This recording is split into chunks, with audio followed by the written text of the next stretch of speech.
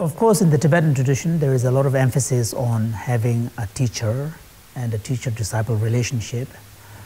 But generally, from a kind of a personal transformation point of view,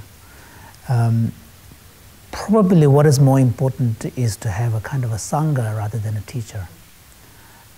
Because you need, we are social creatures.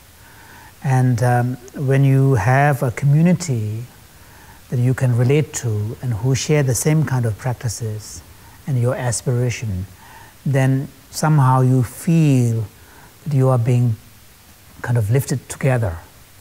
And and sometimes the good image is when you cross a river, if you have a couple of people holding hands, you are stronger in crossing a river. So Sangha is like this. Sangha is your peers, and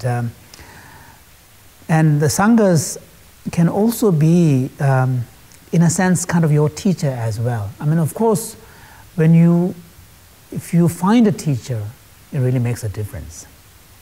But this is a kind of a luxury, actually, particularly in modern world, to have a personal teacher.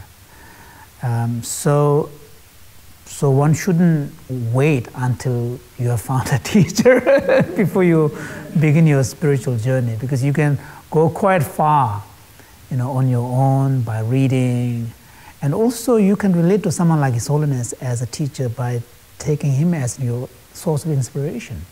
So in that sense, you don't need to have a personal relationship in the sense of reciprocity, but you can have a personal relationship in the sense of an ideal of a teacher. So that the whole role of teacher in the Tibetan tradition is it's a very complicated question. But for spiritual journey, I don't think one should wait until you have a personal teacher that you can ask a question on a daily basis, but you can be. It's nice to have at least some people around you that you are. You can meditate together or meet once in a while, have a discussion group. And also sometimes people tend to think that in order to have a teacher, if you're in the Tibetan tradition, you need to have someone in robes or someone with a Rinpoche title. But that's kind of being attached to a label. You can have teachers who are layperson. So a teacher is, whether or not someone is your teacher is to a large extent dependent on your own personal attitude and your own perspective on that individual whom you take on as a teacher.